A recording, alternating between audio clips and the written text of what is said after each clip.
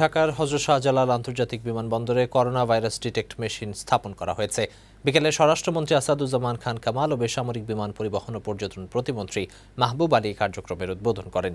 এই যন্ত্রের মাধ্যমে 1 ঘন্টার মধ্যেই করোনা ভাইরাস আক্রান্তদের শনাক্ত করা যাবে। শুধু তাই নয়, এটি জিকা, ডেঙ্গু, চিকুনগুনিয়া, ম্যালেরিয়া সহ আরও 15টি ভাইরাস শনাক্ত করতে সক্ষম। এই যন্ত্রটি দক্ষিণ কোরিয়া দিয়েছে। স্বরাষ্ট্রমন্ত্রী জানান, আপাতত 100টি কিট সহ মেশিন আনা হয়েছে।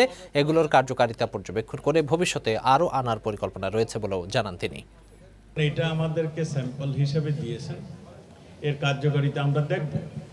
এটা যদি আমাদের সেই ধরনের যেটা আমরা মনে করি যে আমাদের এটা কার্যকর এবং এটা ইফেক্টিভ মেশিন আমাদের এই কাজের জন্য, তাহলে আমরা নিশ্চয়ই এটার ব্যবহার করব এবং আমরা আরও চিন্তা করব।